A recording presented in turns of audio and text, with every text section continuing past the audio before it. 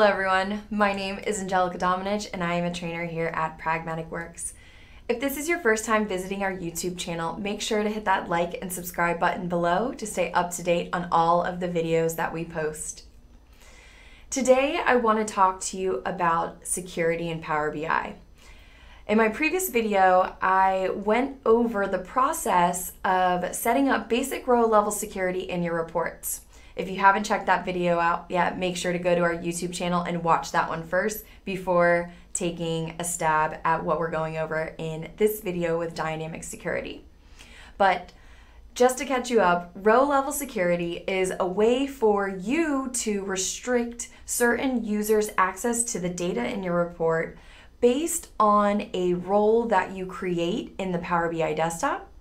You create that role, you'll name the role, you'll apply a filter to the role using a DAX expression. Again, go ahead and check out that video.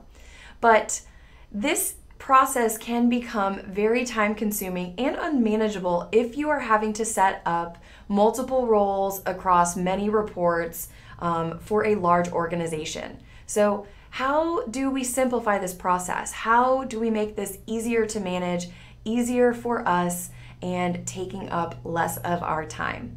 Well, we can do that using a DAX expression, a DAX function known as user principal name.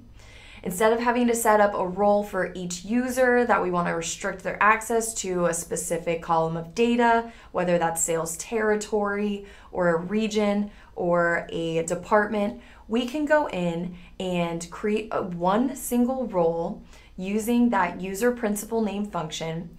And we can then set it up so that when a user is accessing this report, when they are logged in, they will only be able to see the data tied to their login.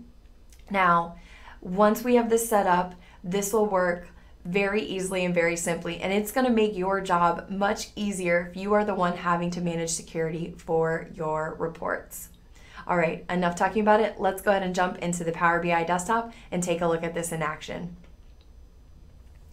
All right, so here on my screen, I have a simple report that I set up here showing employee sales from January 5th, and I have 5 employees here: Angelica, Austin, Allison, Matt, and Devin. And this card visual here is showing us the total sales for these employees on this date. If we head over to the data view here, just to take a look at the data we have here, we have on our employee table, we have a column with the employee name, a column with the employee ID, and their email address. Now, this is essential in order for this to work. So you will need to insert a column with your employees or your users' email address in order for this function to work properly. Let's go ahead and check out the sales table here. We have a column with employee ID, a date column here for our sales date in question that we are concerned with, and then a sales column with the total sales on that date for each employee. If we head over to the model view now, we can see the two tables, the employee table and the sales table, do have a relationship between the two, a relationship between the employee ID on the employee table as well as on the sales table. This also must be in place here for your security to work. All right, let's head back to the report view now and let's take a look at setting this up here. What we're going to do here now is going to be very similar to what we did in my intro to row level security and Power BI security video, and we're going to create a role. And this time we're going to create just one role that's going to work for all of these individuals. So we're going to set this up just like we did with my previous video in setting up a role here. We're going to go to the modeling tab, and from the modeling tab we will select manage roles, and we'll go in there, create that new role using that user principal name, and then we will validate and test out these roles here in the desktop. So let's go ahead and take a look at that now. From the modeling tab, we're going to go ahead and select manage roles in that security section. Once we have this window open, we'll select create to create a new role. And for this one here, I'm just going to call this dynamic security.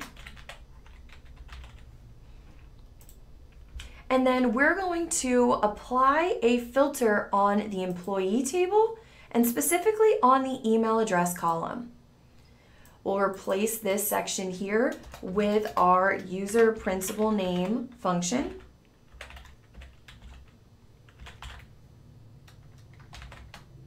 Double checking our spelling and our typing here.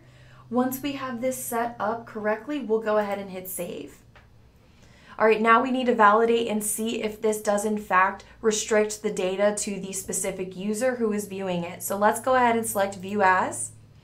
And in order to test this out correctly here in the desktop, we have to select Dynamic Security and then Other User. Now here, I'm going to type in my email address and I'm going to test this first here and see if this works the way we expect it to. If it does, when I hit OK, we should only see my name, my employee ID, and the sales attached to my name for January 5th. And here we can see it is just showing my name, my employee ID, and the sales is reduced significantly. But maybe you're doubting this is working. Let's go ahead and test this here as another user. So I'm going to hit Stop Viewing up here. Back at the ribbon, I'm going to hit View As, and I'm going to select Dynamic Security and Other User here again. And this time, let's go ahead and test this out as lucky number 13. So we'll test this out as employee ID number 13, Matt. So we'll type in Matt's email here. Hit OK. And there we go. It is only showing us employee ID 13, so we only see Matt's sales for January 5th. All right, everyone. I hope you enjoyed this video on dynamic security and setting up security in your reports in Power BI. If you are interested in more content from us here at Pragmatic Works outside of our YouTube channel, make sure to check out the link in the description below to gain access to our on-demand learning platform. Here you'll find courses on Power BI security, which I just recently updated, so make sure you go and check that out. But we also have courses on DAX, Power Apps, Power Automate, Azure, Microsoft Teams, Excel, and many, many more. So I hope you enjoyed this video and you find this helpful in setting up security.